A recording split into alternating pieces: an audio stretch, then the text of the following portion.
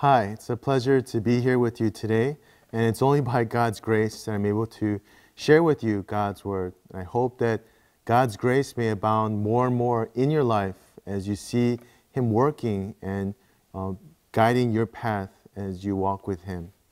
As a father of children, it amazes me to see how each and every one of my child is uniquely made. And they all have different gifts. They're talented in different ways. And I wish I can say that I could take credit for the way that they've been brought up. But I know that these are all gifts that God has given them. And so when I look at my oldest child, I see how responsible he is. And I see how he loves taking care of his younger siblings. And I see that for him, things need to be logical. And when I look at my second child, I see how she's gifted in creativity. And she loves to draw. She loves to play music. And I know definitely those are not areas that I've passed on to her. And so as a parent, once I've identified those gifts, we try to strengthen and encourage them to see where God takes them and to use it for God's glory. And the same goes for us as believers. God has given us these gifts, and so it's up to us how we use it and how we give it to God for His glory.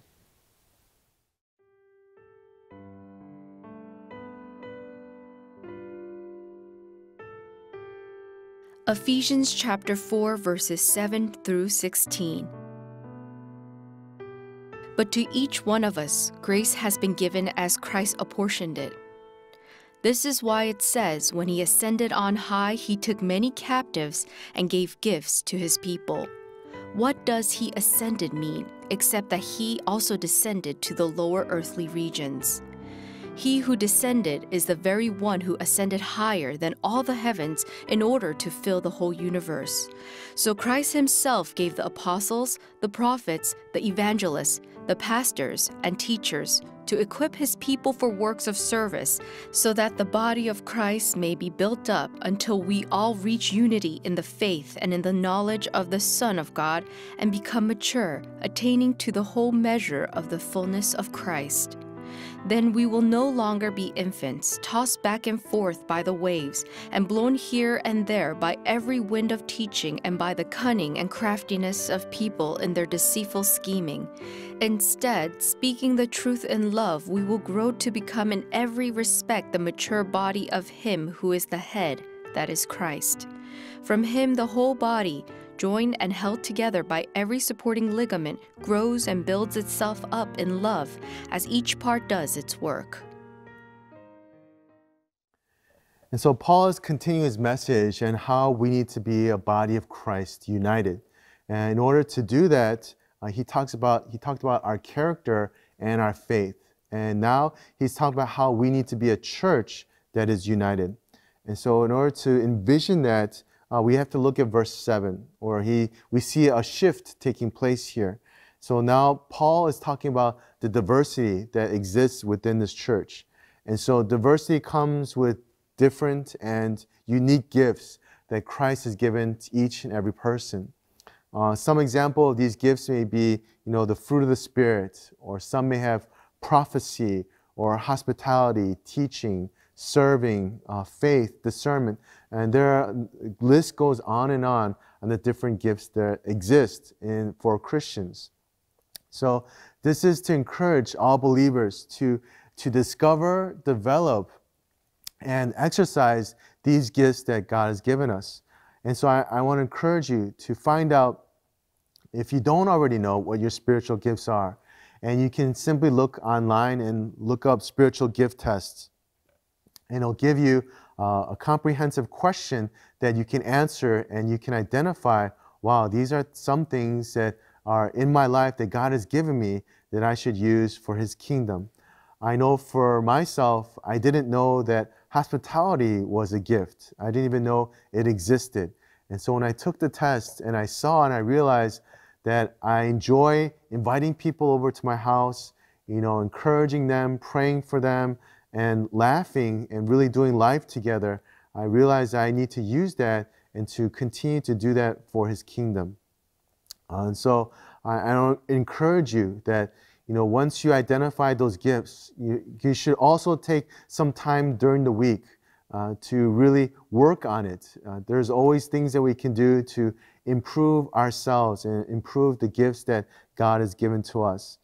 For instance, if your gift is teaching or creativity, maybe you can take once a week to listen to podcasts, or maybe take a class online or go to a class where you can learn about how you can manage and how you can make this a bigger part of your life. And so it's always good to step outside the box and try to see things through a new perspective. And so Christ has gifted each believer and assigned different roles as well. And so it says here in Ephesians chapter 4 that Christ has made some to be apostles, prophets, evangelists, shepherds, and teachers. And so what are the purpose behind these different roles? And we see that in verse 12. He says, to equip. And so Paul addresses those who are appointed for leadership. They are to train and equip God's people in order to build up the body of Christ. And then in verse 13, he says, to mature. And as we raise up these Christians to become mature, it's so that they can become leaders of the church in the future. And so as we're bringing people to maturity in Christ, it's so that they can be influenced and help to influence others in the same way along the teachings that the Bible has given to us. So one of the things that the church stresses is that, our church stresses is that we should either be teaching or we should be taught. So there's always this cycle that we should be in. So that means that we should never be stagnant in our spiritual lives. So we should be either moving and growing in our faith. Either we're teaching others about the ways of God, or we should be taught through discipleship or through class, through seminary, through different works that it can help us to improve in our spiritual walk with God.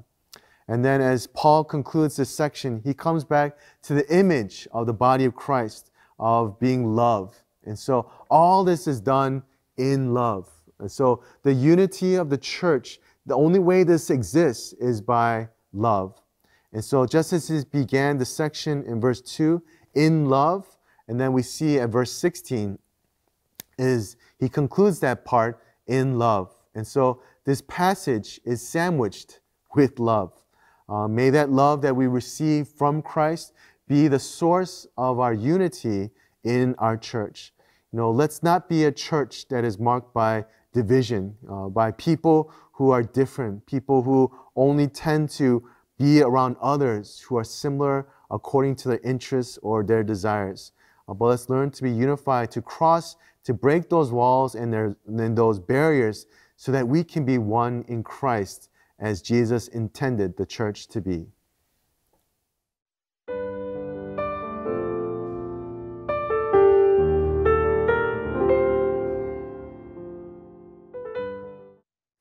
Have you ever looked at a piano? Maybe perhaps you played it when you're younger. But every year, I remember when I played piano, someone had to come in and tune it. And if you notice, they only carry one tuning fork, and each key had to be tuned to that fork. And I believe that we as Christians, as a church, as the body of Christ, we are all keys to the piano. And we need to be tuned to our spiritual Father and source, which is God, Jesus Christ, and the Holy Spirit. And so that can only be done as we love one another and as we build on the gifts and the strengths that God has given us. And as that happens, let us see where God takes our church and what He can do through people who are faithful and people who sincerely love each other as Christ loved us. And so let us be that body of Christ that Paul has written in the book of Ephesians. Let us pray for that. God, we thank you for our time in your word, and we thank you, God, that you saw how important it is for the church to be one. God, in how we see things, not only in our vision, but in terms of our development and how we relate to each other. And so may you take away our pride, And we ask, God, that we will learn to see others as you see and view them. So we thank you, God, for your guidance. We thank you for your patience. And we pray for a change that will lead to your glory. And we pray this in your precious Son's name. Amen.